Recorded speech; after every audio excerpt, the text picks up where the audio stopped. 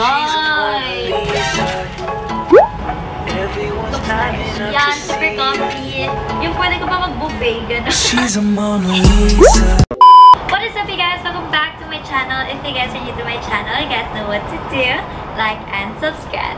For today's video, I will be doing a haul for you guys. Yes, nabudol po ako ulit ng 10.10 sale. Mix yung mga binili ko, pero more on hoodie siya. Puro hoodie ang binili ko kasi wala lang, like natripat ko yung sweater, hoodie, ganong vibe. Pero meron din naman a few of different things. So just watch the video to see. I'm gonna put all the link in the description box down below. Without further ado, let's get into the video.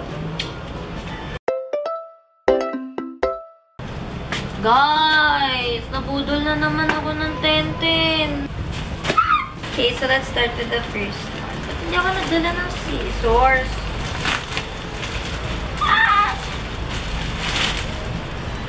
So these are from the King PH or Shy.mc. I bought 3, but I'm gonna try it for you guys. This is just 79 each. Super cute. I'm gonna try it on. Wait lang. Wow! This is the first one. This is the Betty Boo. Super cute. Alam mo, super trip ko yung tela na to. Ito yung parang malamig na tela, kaya super bet ko siya. So, rin na fit siya. Akala ko actually like masikip to, like masikip-sikip, pero like goods lang siya, saktong sikip lang. Fit siya na hindi nakakasakal. Yung pwede ko pa mag-buffet, gano'n. Okay, I'm gonna try the next one. Next one.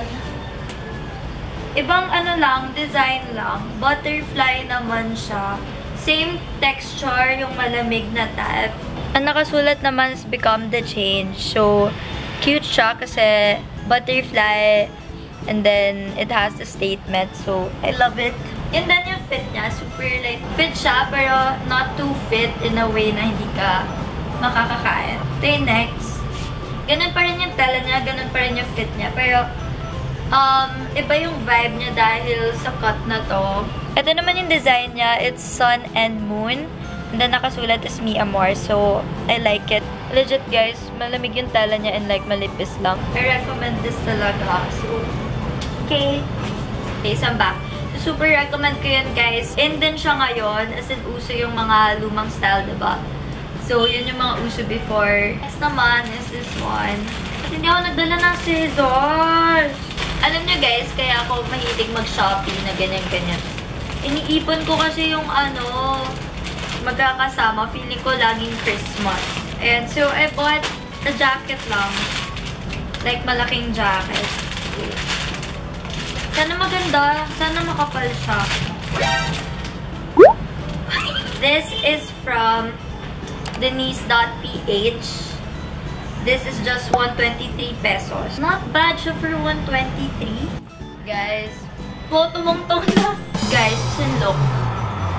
Sobrang laki niya. Which is the one I bought talaga. Like, yun talaga yung peg ko. This is large. Gusto ko kasi talaga na parang oversized. So, I like this. And then, malipis siya. So, good siya sa Philippines. Pero, yung texture niya sa loob is yung parang cotton. Tapos, labas na is ganito. So, malipis siya. Pero, pag nilalamig ka, like, this keeps you warm talaga. Like it. This is just 123. If you go to Uniqlo or ganyan, parang mga nasa 1.5, 1 ganun. Gray jacket ko, parang ganung worth. Tapos ito 123 lang. Tapos ano siya, like it keeps you warm talaga. Asaya ako, gags. Okay. Ito ata yun.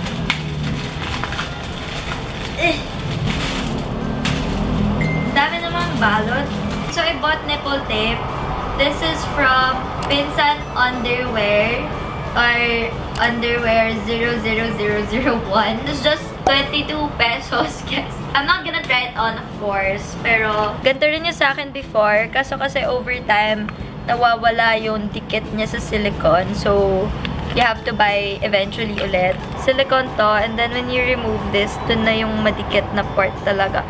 As in, guys, legit na dumidikit talaga siya. As in, kahit idikit mo siya sa wall, didikit siya pa ganun. So, ganun siya kadikit. So, I like this. Kasi, alam niyo yun, guys, pag wala kayong masyadong, pwede na yung ganito. So, next naman, Ito, OMG, I'm so excited kasi sweaters to na mura lang, like 180 pesos each.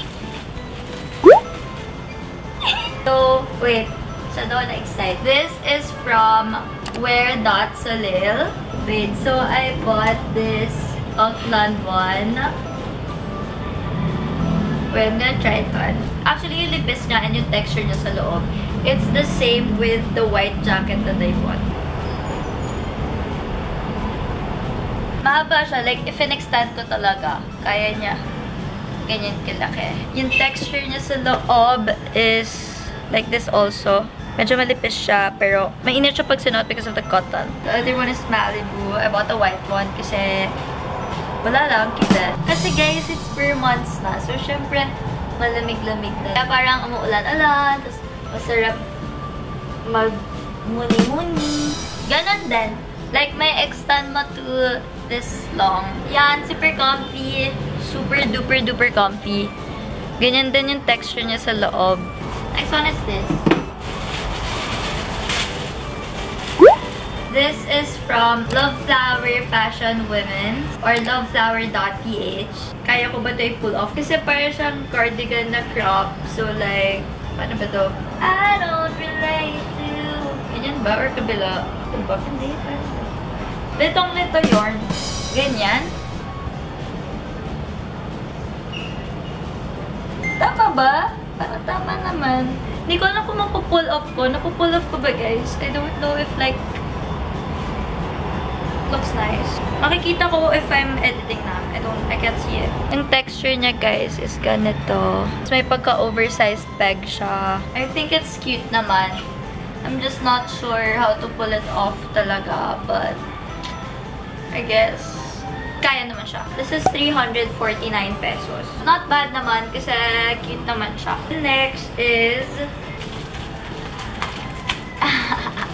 oh my god! Gigigil ako. Hindi ko ma-open. Bro. Ayan. Come to the scrunchie. Ang cute. It's pink. Bibilisan ko na guys kasi dumidilim na. So, I bought a gua sha. This is from Says Lady Official Store or sayslady.ph. So, this is what I bought. May other variants pa to, like may other shape. And then yung isa with roller. Pero this is what I bought. I actually bought this because gusto ko kasi ng mas mapayat na cheeks. So, I'm gonna update you guys to the results kung effective ba to or not. Tsaka kasi, hindi lang naman siya sa cheeks. Like, all over the face siya. So, I wanna try it. Parang kasi, massage na rin siya sa face during your, your skincare routine. And then, it comes with this scrunchie. Ang cute kasi, hindi ko naman naisip na may kasamang scrunchie. Pero meron siya kasamang scrunchie na parang rose pink. Sige, susuotin ko na. Ang bilis. Cute eh. Ayan, suot ko na yung isa. Ayan. Thank you for this. This is 129 pesos. And dumidilim na. I need to be faster. Because it's 5:25 PM na. I bought, alam mo yung nauusong, beads na necklace. This is from Twins Bead Crafter or twins_craft. So, you get to customize kung ano yung gusto mong paggawa. And then, they would give you the price. Or, ako kasi, parang may nakita kong template and then pinakita ko lang na this is what I want. Pero palitan. Wait, I'm gonna show you na lang. So, this is the box. Then sa loob, it has this thank you for purchasing. And then, ito yung binili ko. Pumili ako ng necklace. Dalawang necklace. This one is anklet naman. Dumidilim na talaga. Binibigyan ka rin nila ng option kung gaano kahaba mo gusto. Ako kasi gusto ko yung choker. Pero syempre, if I'm gonna wear it, wala tong ito. I-request ko talaga tong smile. And then, meron siyang star. Ganyan. And then, the rest is white. And then, yung isa naman is like colorful naman. Kung mag-outro na ako dito, legit, sure ako na madilim na. Ito yung isa. May smiley din. Pinili ko yung pinakamaliit na circumference. So cute! Ito yung tsura niya. May smiley din siya. Ayan, no? Cute, no? And then, anklet. Imagine nyo na lang pa ito, pero ganyan siya. Parang, bibigyan ka nila ng estimate kung ano yun, kung magkano yun. So, this is 217 total na nitong tatlo. And then, last na nabili ko is this one. Can you hear my barangay?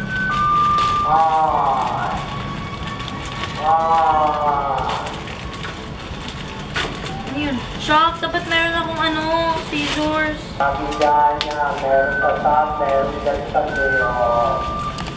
Ako kaya, kulahin nyo si Waku. Hirap na hirap yun. This is from Ubao Philippines or Ubao flagship. So this is just 363.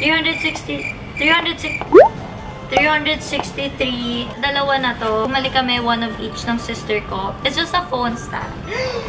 Ang dilim! Kasi dapat naisip ko bukas na ako magva-vlog. Pero gusto ko na kasi buksan. So parang papatagalin ko pa ba. But we bought white, by the way.